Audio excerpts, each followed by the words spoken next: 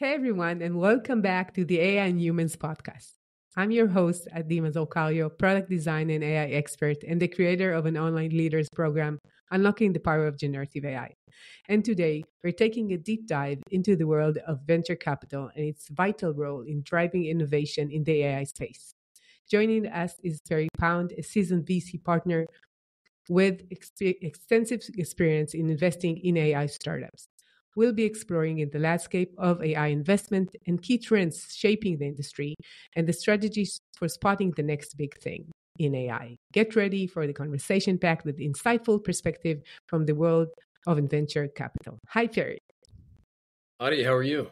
I'm good. How are you, Perry? Good. It's always nice to see you. Always nice to see you, and I'm sure it's going to be really interesting. Perry Pound is a partner of Unity Group, right? That's right. Now we can start. What are the current hot areas in investment in the AI space and what makes them so attractive to VCs? Well, I think, and I would say, speaking as somebody who knows Adi a little bit, I know she's an expert in AI as well. And so I'm happy to be on the podcast and also would always want to turn it back to her for her insights. But Sure. basically, like everybody else, we understand, generative AI, but it's the application of AI right now. So whether it's healthcare, whether it's climate tech, whether it's defense tech, space tech, I think the companies that succeed are going to be the companies that are able to apply the tools of AI in new and different ways. And so we're always on the lookout for those opportunities. And I think every quarter exponentially, you're going to see more of an application to AI into different pieces in different sectors. Right. And in general, I think the foundational LLMs are already built. Maybe the last one would be Elon Musk's one. And other than that, it's going to be like smaller, very focused niche models that we'll see. And I think the implications of that is that people would want to see solutions for a specific domain. So what would be like the main types of domains you think that AI would be there? Well, I think you're going to see you're going to see so many different domains. I was on the phone. I've been on the phone with a lot of different groups right now. So after this, I have a pitch from a space tech group using AI. Last week, and we're talking to somebody that has an ed tech AI. I talked to somebody yesterday with a fintech AI. So, and this isn't even, because we're working on our to raise the fund at the same time as we're starting to deploy, and so this isn't even trying hard to go find these opportunities. Opportunities are coming to us from the network, and they're all so far they're all very interesting opportunities. The things that people are doing are fascinating. So I think from a VC perspective, you're sort of trying to, if you think back to several years ago, right, and looking at technologies and saying, okay, what's gonna, you're always looking around the corner, right? So what's coming up next? What are some of the challenges that might make the technology that we're working with obsolete, right?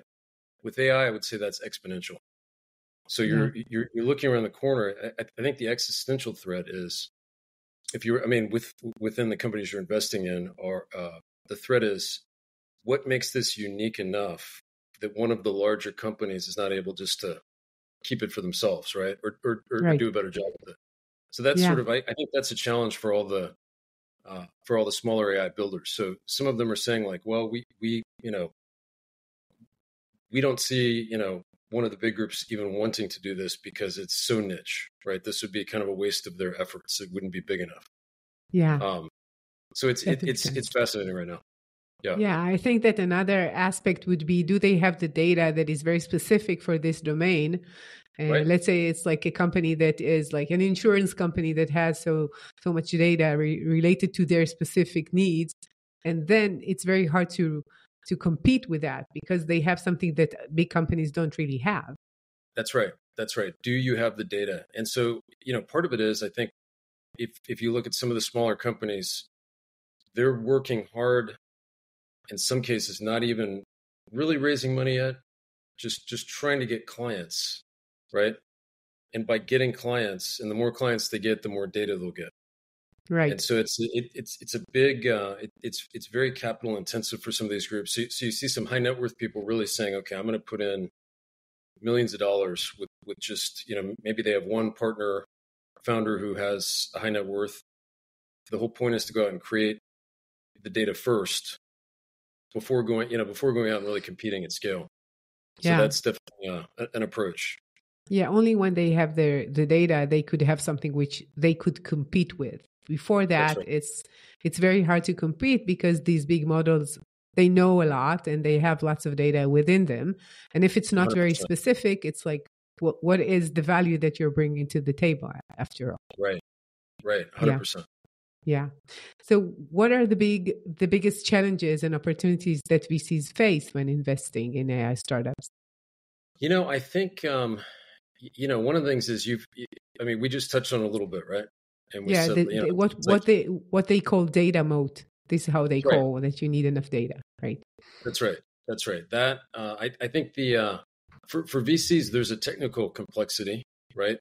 That to understanding what's going to make a good investment and what's not. So like on our team, we've got somebody who had a lot of experience with LLMs prior to GPTs. And now he's sort of, so he's able to dig in from more of an expertise perspective than some. I mean, certainly than me, right? I'm fortunate to be learning from him on this. I think also the regulatory risks, right? Right. So Right. right now we're trying to. It's a very fine line. There's a book I read recently called The Conservative Futurist, and it's a book on policy. And so this is a guy that works at the American Enterprise, think tank, right, in DC. And so he was saying, if you go back to the 70s, so the U.S. had an economic growth rate of about 5% in the 60s. And then in the 70s, we came up with a lot of different regulations. And he was saying it wasn't that the regulations were so bad, like who doesn't want clean air and who doesn't want clean water, right? Sure. It was more like the ability of small groups of people to stop development. Yeah. You might, in real estate development, they call it NIMBYs, right? Not in my backyard. Yeah. People. Yeah. Right. But that happened kind of across the board. And so if you say, if we did something similar today and we stopped or slowed down growth too much, he was saying we went from 5% to 2%. And so he said, if you just kind of carry it across, right, the average income now in the U.S., instead of being 70,000, would be 300,000. So he said it really slowed down opportunities for a lot of people. And there's that risk where you want to have smart regulations that don't inhibit the potential and don't slow down the human flourishing. And at the same time, you really have to focus on the alignment challenge, right? And so understanding the regulatory risks, we're based in Washington, D.C., and then we also have a base in a secondary base in California.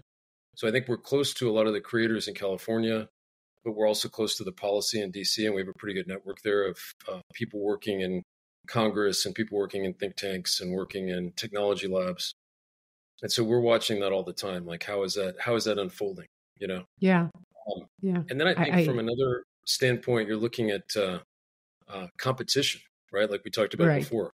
What allows your group to go versus another investment you might make on behalf of your investors that just gets eaten up, Right. And so we talked a little bit about how you try to avoid that.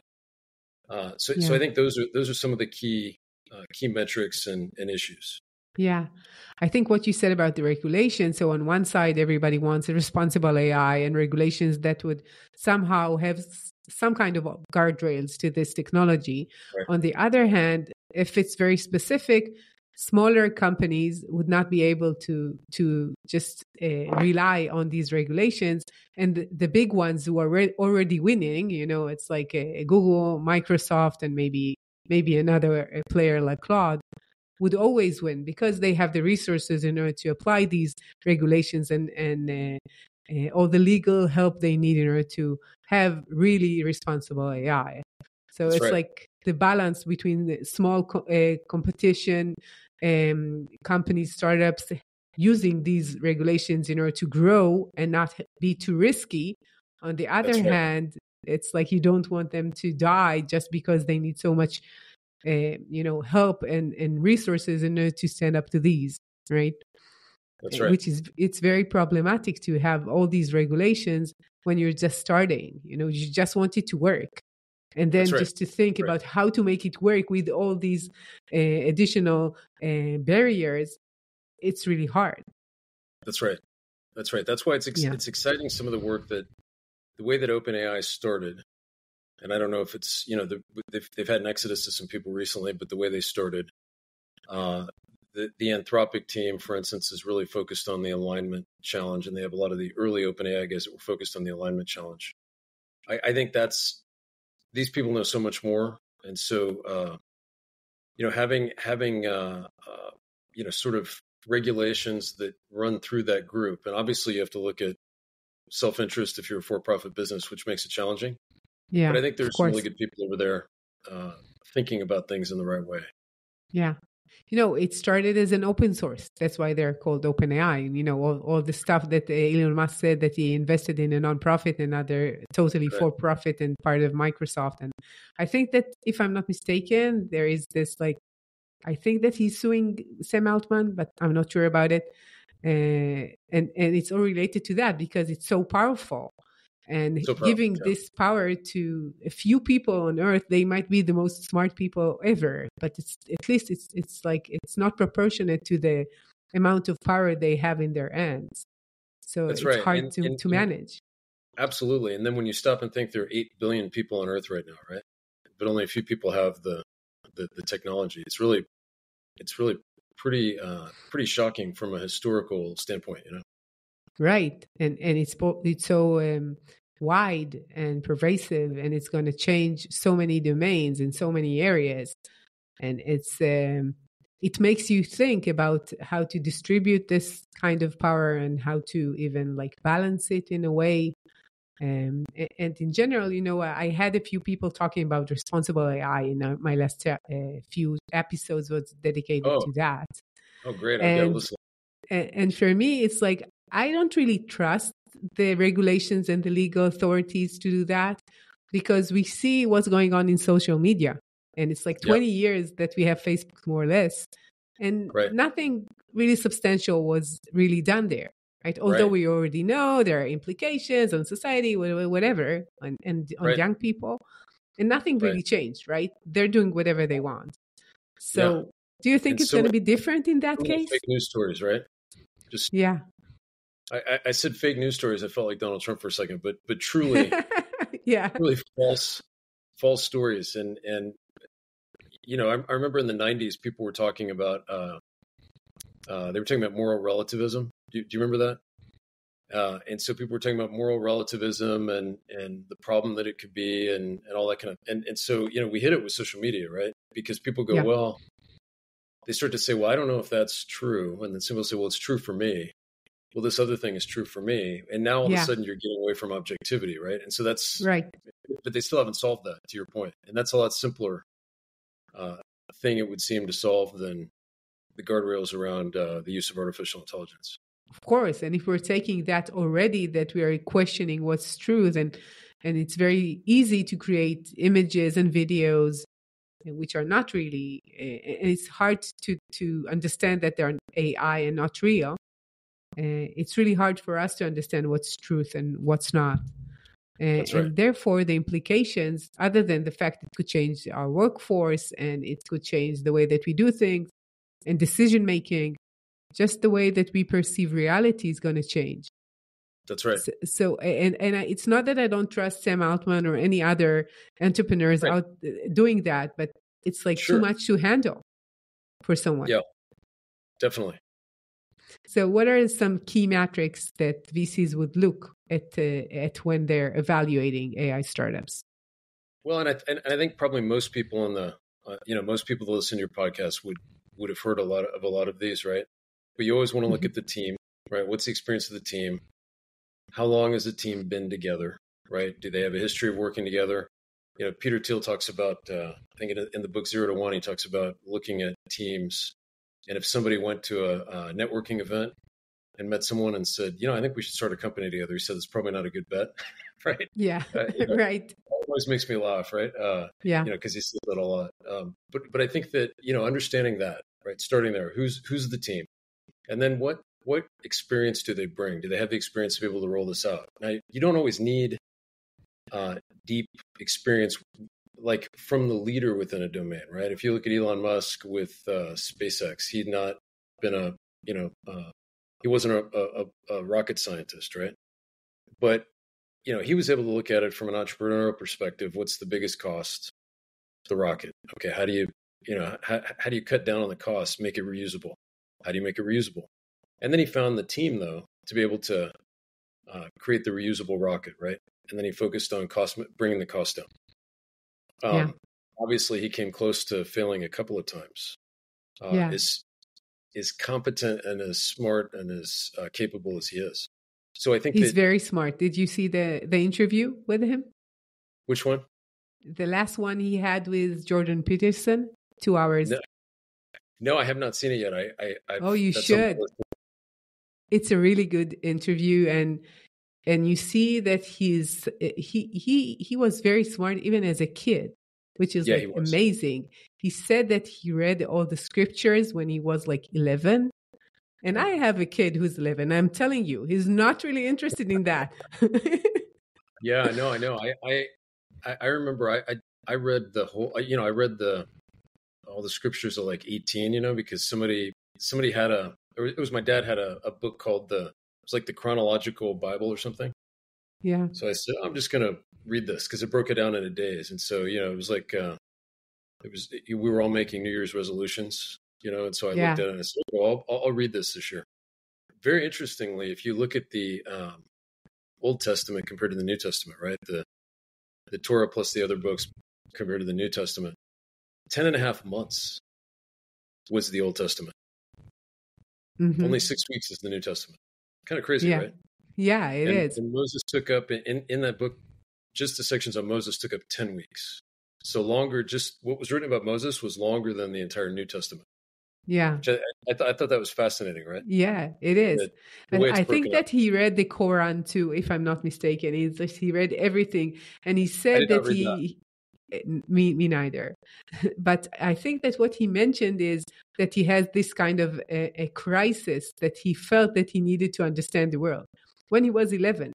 So it's like, of course, he is a bit smarter than most people, or a bit like deeper and see things differently. I would imagine that it's very hard to find an entrepreneur like Elon Musk, mostly. And I would imagine, like, when you're having a deep tech technology, some of these startups would use a third party, and they're just using a model that is already built, a foundational model. But if they're building a model themselves, they really need to understand deep technology. Do you see these people as different kind of entrepreneurs, or they're just any other technology and it doesn't really matter? I think when you're thinking about deep tech technology, I see them a little bit differently in terms of I think a lot of people who are attracted by this, by the field of technology would aspire to be in deep tech related to the technology itself, right? So like, what problem can I solve? How do I solve it? I think what happens, or what has happened, and I'm not the first person to say this by any means, this is sort of a conventional answer, but I think a lot of people have focused on what's the fastest way to scale, right? Scalability is important. It's important. Otherwise, you may not have a business.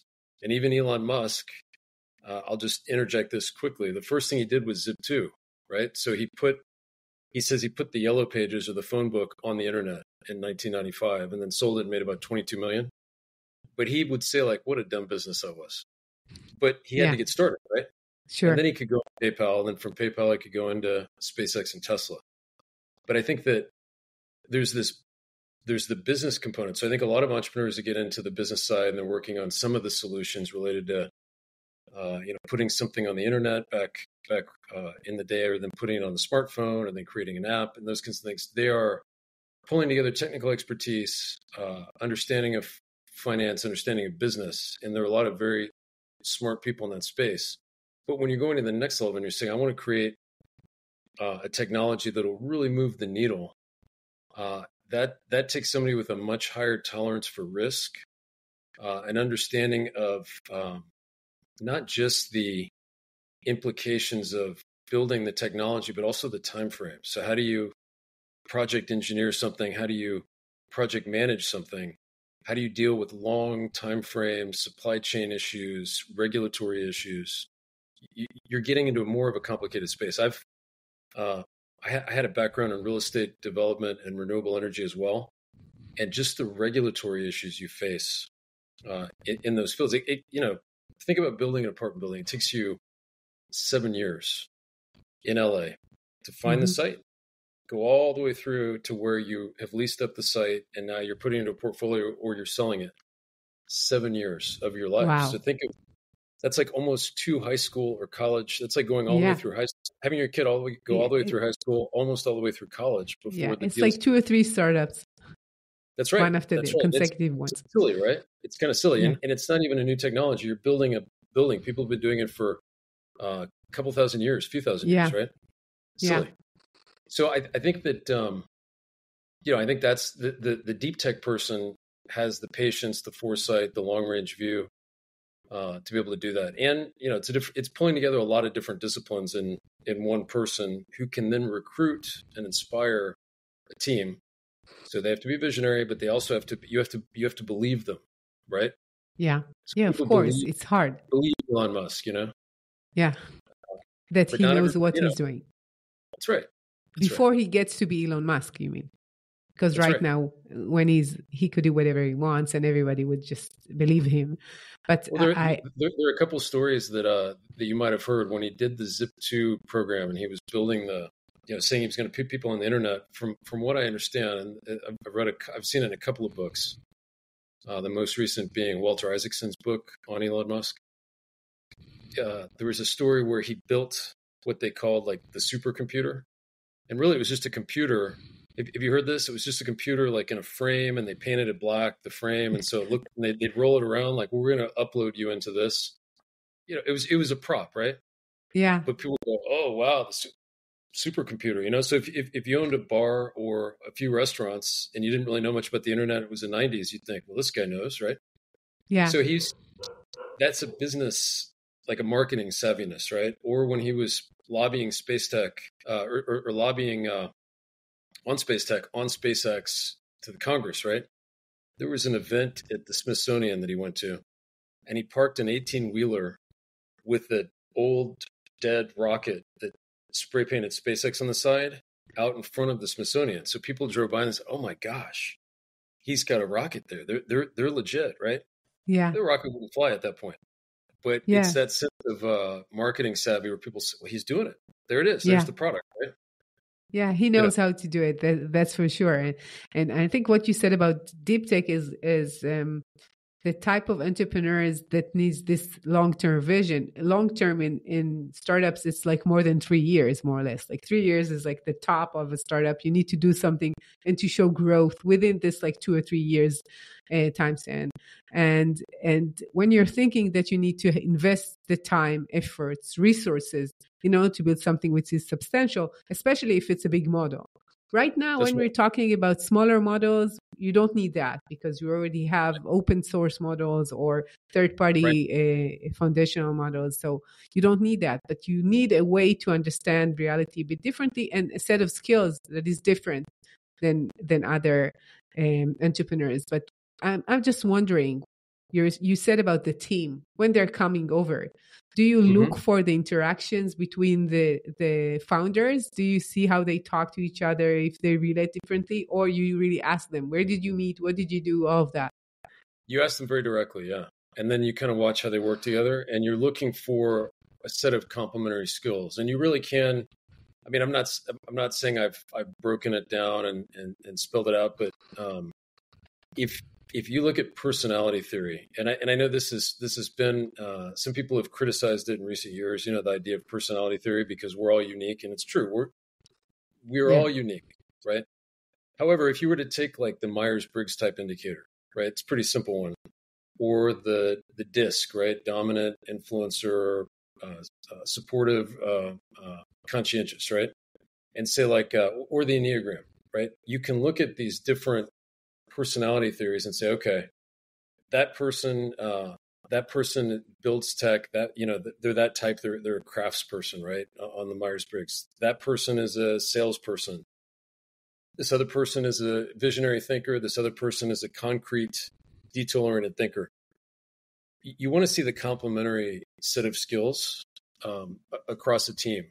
In other words, if you just had two visionaries and they both like to talk a lot and they both like to plan out their vision, but nobody's executing the details, that wouldn't make a good team, right? It's not likely to happen, but it happens sometimes, right? Yeah, and so, vice versa. If you just in the details. Versa. That's right. Like we built the best code ever. Okay, who's the client? I don't know, right? Yeah. Yeah. I just talked to a startup exactly that. They're very professional. They have like professors in their team, and they are into the details, and they have no one to just view the other side. Like, who are you selling to? How would you sell it? And that's right. And they're so enthusiastic about the technology. Like they really love it, which is great, but it's not enough, right? So no, it's they not have enough. a very good solution, but oftentimes you find because I've been in the situation before too, when people have approached me to help them with their startup or something. Sometimes you find in that case that because they have a history of developing the technology, but they can't sell it to anybody. They don't know how to bring it online. They don't know how to scale the company. They don't know how to raise money. They don't know how to do any of these things. So they're sitting with that technology, but they'll say, well, we own, the majority of this. We're not really going to share it with other people. Sales is easy. Yeah, go sell, it's like, right? it's not that important, as we are very smart and they are not. We're very smart. Yeah, that's right. That's right. Oh, those guys, they're terrible and whatever. But you see, if like even now, I can look back from a few years ago. They haven't done anything yet. They continue to have meetings. Yeah. And then, they talk to people, and then people go, okay. But they haven't really made any headway, Yeah. Which is unfortunate. In general, I come from UX and design and product, so I'm not a technical person. And I started way, way back that we just had startups with only technical people. It's like, these are the startups we met back then. They didn't have product for sure. They didn't have like marketing and sales. Maybe they added someone that will do the, whatever is needed in order to sell. That's it. And in the beginning, you felt that they are so sure of themselves and they know everything. It was it was kind of a fight to persuade them that there is something more than the technology. And, everything changed. And now if you don't have a good branding, if you don't have a good story, if you cannot sell, if you're not focusing on your users and, like Steve Jobs saying everything is for the end users and all of that. Mm-hmm. If you don't have all these additional functions within your company, you have no way, because the competition is much harder. That's right. You have no way. And I think that these very smart people are more balanced in a way. And maybe, I hope, their ego is a bit smaller. Because they know you cannot make it just to have very smart people around. It's like smart, cognitive, analytical people, whatever. Right. That's right. It's not. That's right. I think Steve Jobs is a great example of that. Yeah, he was totally into marketing and understanding technology. It's like a visionary. Right. How can AI startups best pitch their ideas to VCs and secure funding? What would be your I think tips? And this goes back, I think, to there are the typical questions, right, that a VC would want to hear. Like, what's your clear problem statement? Like, what problem are you solving that's unique? And then why is that the main problem? Why are you the right team to solve that specific problem? How big is the market for that problem, right? And obviously, people get this wrong all the time. I remember during the clean tech, the first clean tech wave, right? Before clean tech's not so. It's more energy now, right? So you would say like clean energy, right? It's not really a technology anymore because it's been adopted at scale. And so now you would say, well, that's that operates more like a there's a engineering and development component, there's a construction component, there's an energy component, right? I think at the beginning they were going to VCs and they were saying, hey, what's the market for energy? It's the whole world. And, so it's infinite, It's like, Yeah. well, no, because you're not putting in there all the different types of energy and like who's going to adopt your energy and why are they going to pay more for your energy? And it's obvious in hindsight for all of us, right? But at the Yeah. time, you remember like 2007, it was like, wow, right? And it was exciting. It was exciting. And I think we're going to hit that again. We'll hit that again with nuclear fusion at some point. But I think based on the experience of '07, a lot of people, at least who were in business at that time, will remember kind of the story, right? Like, well, how do you adopt it? How do you facilitate bringing it in? So those questions, and then you're looking at go-to-market strategy. You're looking at how do you scale up the business over time, right? And you also need to think about what's the game plan in the future, right? Is it going to what are the different like where do you want to end up, at the end? You start there and then you come back to what's your minimum viable product and how do you keep it going and nurture it and grow it over time. So I always think of like, okay, start with a clear vision and then come back and like, well, how do you get to next quarter to next quarter to next quarter and how do you ramp up? And then who do you need on the team as you go and what resources do you need? And then you also want to look for resilience in the founding team. So are they going to hang in there when the going gets tough, and you have to think about all kinds of things related to life because nobody's just a worker, right? Everybody has a whole life, and then sure. What are the effects on the culture over time? How does the company stabilize over time? Those kinds of things. Yeah. I think what you said about the last part is looking for flexibility of these people because they surely would have some kind of barriers and challenges on the way. And maybe they need to pivot and maybe they need to change things. And are they aware of these unknowns and how to tackle them? Or even thinking about the unknowns is enough. You don't know it's an unknown. But I think that what you mentioned about like everybody could use it is a way of not taking real responsibility, right? Because if you're saying it's for everyone, it's just saying like nobody's going to use it, the same thing, because you're not really focusing on who's this market that you're addressing. And the same goes like, if it's like, the path is going to be ABC and not taking into consideration that you might have additional circumstances, it means that you're not really thinking it thoroughly and you're not really ready to take on this really, really big chance of being an entrepreneur, ups and downs. If they're experienced, they surely know it. But if they're young and very enthusiastic, sometimes they miss it. Right. That's right.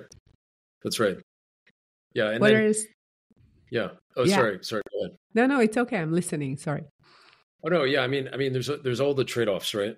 It's very nuanced. So when you're young, you have new ideas and you have optimism and more energy sometimes to pursue them. You're not fighting against, the ghosts of the past, right? Where something didn't work out or something didn't go the way you thought, those kinds of things. Right, on the other hand, when you're, and there's a really good book on this, it's called Super Founders. Have you read that? No. By Ali Tamasib. He's a VC over at DC VC. And he wrote this book where he studied like all these founders. And so he said that there's a myth around like all the founders are 20, he was saying most founders are like, 40s, 50s, right? And they've been in major companies. They've gone through several cycles. A lot of them bootstrap to a certain level. Before then they bring in the first round of funding after they have a product. He was saying that's more the normal thing that you'll see. Really? But the news is always on, wow, look at, Snapchat or Zuckerberg or, these guys. Kinds of things. Yeah. I think the question is a successful entrepreneur, not only an entrepreneur. In order to be successful, you need, as you mentioned, resilience is something that you get with age. It's very hard to be resilient when you're 20. That's right. And of course, the knowledge experience that you bring to the table is very important as a person, how to relate to your team, how to decide who could be your partner, how to decide how to recruit the right people. Understanding the domain is very important. If you don't have enough knowledge, it will take you so long just to understand what you're building for, what is the competitive landscape, so forth. And if you have a That's few right. years in this specific domain, you have so much more advantages than someone who was, I know how to be an entrepreneur. Maybe I started entrepreneurship and I'm very enthusiastic and I have lots of energy, but much of these, like the energy could just be wasted and That's right. not really consumed in a good way, for sure. That's right. So what are some of the emerging trends and challenges that VC anticipate in the AI investment landscape? I think one of the things that people are, we already touched on the ethics in AI and the alignment challenge. We didn't touch on the fact that there is this idea of a talent shortage in AI. Mm-hmm. And so, people are trying to ramp up quickly and understand it better. But if you're looking at that next level of talent, some of the VCs some of the entrepreneurs I've talked to don't really have any experience at all in AI at this point. So Right. they're, the challenge there is you're building on top of, somebody else's system. So we're using OpenAI and we're prompting it this way. And okay, what's your background? And, well, I was in mortgage banking, but we're going to use it for those kinds of clients. Okay, great. But who's on the technical side on your team that's doing this, right? So I think there is a bit of a talent shortage there. And I'm not saying that, I'm just saying the risk there obviously is that they'll miss something, and so I think that's one of the challenges. I think that one of the trends would be this idea of edge AI, right? And so models deployed on devices, right, and the Internet of Things, those sorts of applications, people are really starting to focus there as a trend. Which obviously is going to catch on. Again, the growth in AI is exponential. So by several months from now, it won't even be a trend. It'll be like part of AI, Yeah. I have I'm not sure, but when I'm thinking about edge devices, I'm thinking about Apple. And, it seems like they're on the sidelines, but they're not. And when they come like fully in a full energy into this race, I don't know they're going to leave everyone behind with the devices and the hardware and all of that. That's right. And I have a friend that works on the her role is literally it's confidential role. She can't talk about anything she works on. Sure. And her background is in neuroscience and cognition, and she has a doctorate in that. So she's over there working on I don't know what, right? So I'll ask her like, well, how's it going? Oh, it's going great. Just really love it. We're really sort of off to the side a little bit in our group at Apple, working on these longer term things. Like what? Well, I can't really talk about it, which is kind of, and of course you want to hear about it, right? Like, it's interesting. It's interesting. Yeah. In general, I think it's very suspicious that they're as if they're staying behind. I don't believe it. No, they're not staying behind. Yeah, even there was a joke, I forgot that, I think I saw a skit the other day where they were joking about they said, what's the innovation on the iPhone 16? There's a new button for a camera. That's it? That's all you're working on? Obviously not. It's Apple, right? Yeah, I'm sure something's going to happen. And even just because of the fact that they have the resources to do it, even if they don't have the talent, they have the resources and they have the market and they have the talents and they could do it. And that's right. And when I think about going back to what we said about who's going to dominate this domain, I feel I'm a bit worried because I'm just thinking about how big Apple right now is. Like it's so huge and so powerful. And do we really need do they really need to gain more power? I don't think so, but nobody asked me. Believe it or not, no one asked me either.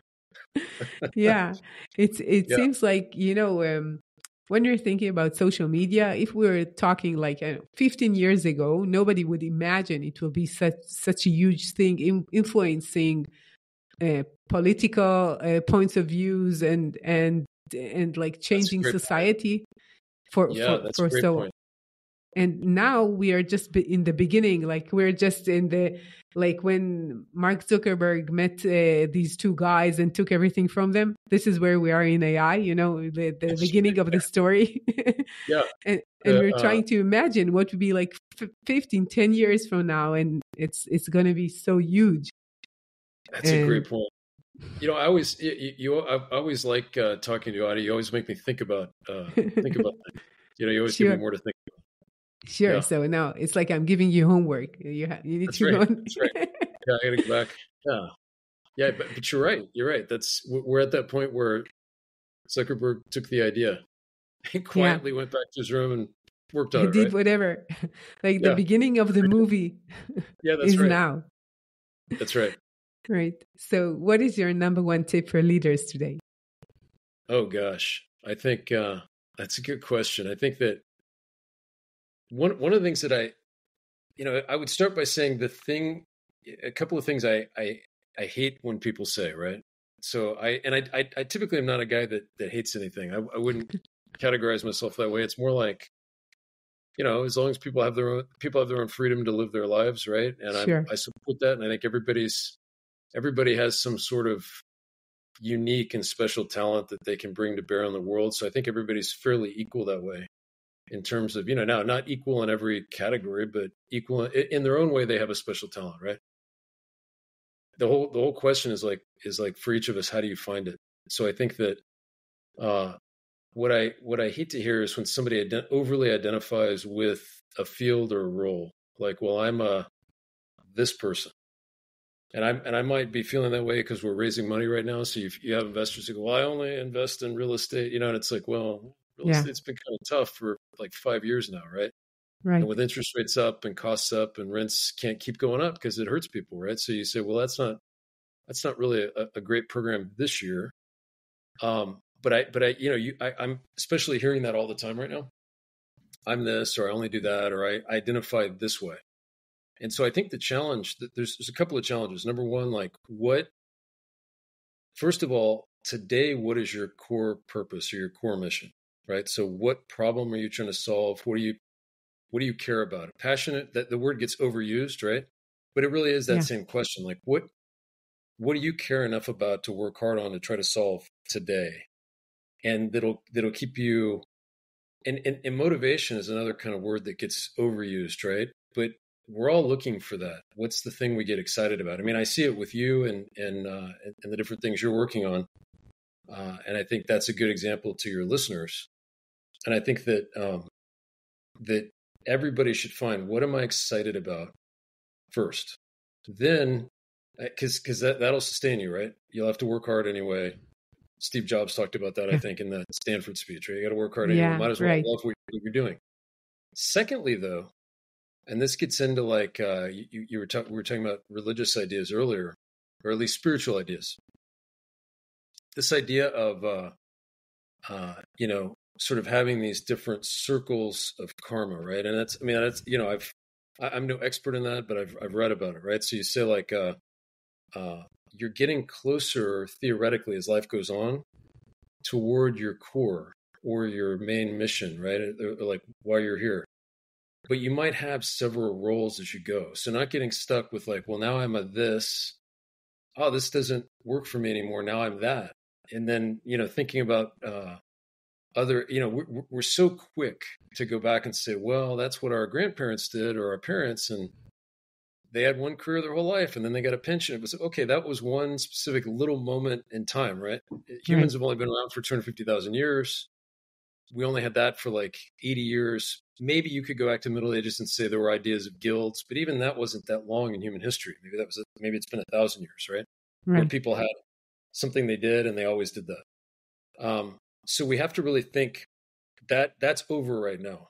So how do you stay agile, adaptable? How can you embrace some core things that you care about and skills that you develop related to those things you're passionate about? while at the same time not getting stuck in a title or run round. You have to be able to pivot quickly and then also embrace lifelong learning, obviously. But everything's going to keep changing faster and faster. I mean, I wouldn't Yeah. have, 5 years ago, 10 years ago, if you told me, hey, you're going to have somebody on your team that you're going to ask for a marketing report and they're going to go put it in Chat GPT and send it back to you in 5 minutes. And it's going to be 10 pages long, right? Yeah. I would have said, no way. No way, right? Right. Because really for $20 a month, you've got you have an entire extra worker, right? Or multiple extra workers. Sure. That's an amazing technology, but how do you, obviously this is simple too. This is a very, very simple concept, but how do you prompt it? Are you getting the right material? So there are all these things to learn, and there will be all these things to learn for a long time. And that's how we want it to be, because that's how we're going to advance. So when I think about, what do I want right now? I want to be able to enable the development of new technology, right, to solve societal problems and enable human flourishing, and not just in the United States, but around the world. Because as people are able to flourish more, you have a greater chance for peace, for understanding, and for people to reach their potential and feel more fulfilled. So that's how I think about, if I'm going back and I'm, having a bunch of calls with people, right, or we're trying to raise a fund or something. Why are we doing it? Well, it's for that. It's much bigger than just, Yeah. we need to raise, this many millions of dollars for this fund. Yeah, So you're that's, right. yeah. So I think having that sense of vision or mission as you go through. Yeah. I love the answer that is not like too technical. It's like a visionary view of what you're doing. And it reminds me like each year I'm studying something and it has to be unrelated to what I'm doing. So 2 years ago, I studied ACT, acceptance and commitment therapy. And it's a type of CBT therapy. I like And it. acceptance, meaning we accept what we're going through and we're relating to our emotions. But the commitment part is the interesting part as I see it, because sometimes when you're thinking about therapy or technology, not technology, but psychology, we're always thinking about being very empathic to what people are going through. And the commitment, what you're talking about, is the values that we have and we're aiming for. So it's not enough to accept whatever we're going through. We have a goal. We have a view of what we want to achieve. And in parallel to accepting what's going on in our lives, we need to achieve something and we aspire to have something. And this is very important to have some kind of a purpose or a mission for people. And once they have a mission, it's not about them. It's not that I need to be a CEO or I need to be successful. It's That's like, right. this is what I want to achieve. And once you're saying like, I want to make the world better or help people to get to their full potential, or I want to help, entrepreneurs to find a way to help these people. Yes. And once you have that in front of you, it's not you. And once it's not like I need to be the biggest investor, most successful investor, and make most money, which could be a goal. It's not that I have anything against money, right? Sure. And it's and I think it's too narrow, to hold you into that direction. And once you have this vision or a purpose, it keeps you more interested in the end result. And then you could be flexible with yourself. You could have this goal as an investor, as a mentor, as someone who's doing volunteering with entrepreneurs or with kids, whatever. It's like the same goal could be, you could aspire to be that in so many other ways. And then you don't have this, like, that is me, and this is what I need to do. And when I'm thinking about AI, it's going to change the workforce for sure. It's going to change our world, our roles, the way that we interact with technology. How do we interact with each other? What would be the positions we would have in general and our kids would have, and skills that they need? It's going to change. And once we're still curious and not afraid, we have the possibility to grow with it instead of like collapsing into something which is too frightened and closed. Absolutely. I think that was beautiful the way you worded that. I think that when you having the bigger mission. It's sort of like I remember talking with somebody who was an expert public speaker. It was actually I was talking with him and a former president actually, and these two guys were saying, when you go to give a speech, right? And this was when I was young. I was in my early 20s. When you go to give a speech to a group, said don't think that the advice was don't think about yourself for your performance. It's not a performance. It's not you're not performing, you're Yeah.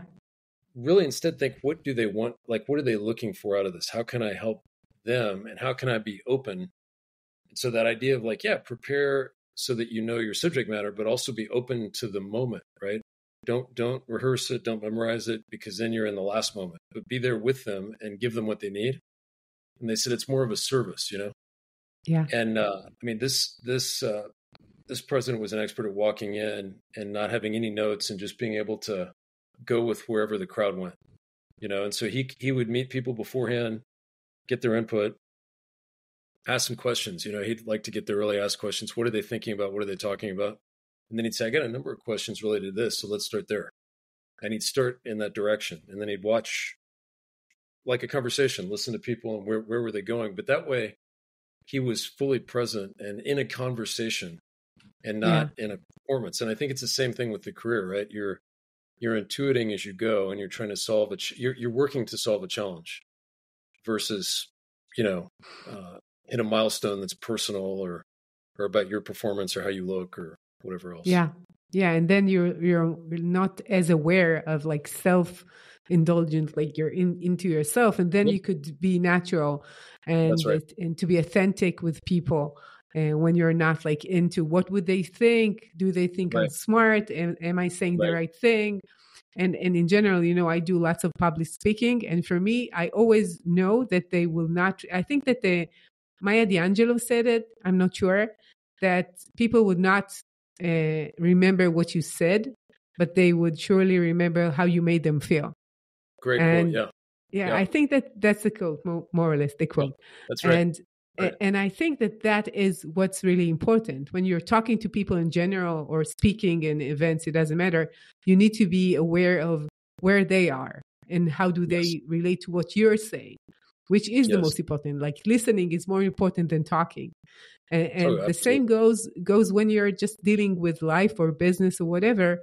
When you're tuned to outside, to listen and to be curious, to be aware of what could be empathic to other people, then you're getting more for yourself. It's like, it's the other way around. Most people say, like, when you're thinking about yourself and you're very aware about yourself and you're really deeply thinking about what happened to you and your parents and what could happen, it makes you so anxious and too much self-aware that you're not really capable of doing other things. And it's really important, surely for today, for people. Absolutely. So Perry, it's been a pleasure talking to you as always. We should have more conversation because it's always fun. So thank you for coming. Absolutely. Thank you for being with me. It's been such an insightful talk. And I want to ask you, where could people hear more about your work and about your group? People can find and connect with me on LinkedIn. That's an easy way. Or watch for our company page on LinkedIn, Unity Growth Ventures. On LinkedIn, we're at unitygrowthventures.com as well. But if people want to connect, they can DM me on LinkedIn, and we're always happy to meet more people and have more conversations with people that care about the same kinds of things that we care about. Thank you, Perry. It's been a pleasure having you here. Thank you, buddy. And to all of you change makers out there, thank you for joining us. And I see you next week with another innovative, insightful talk. See ya. Bye-bye.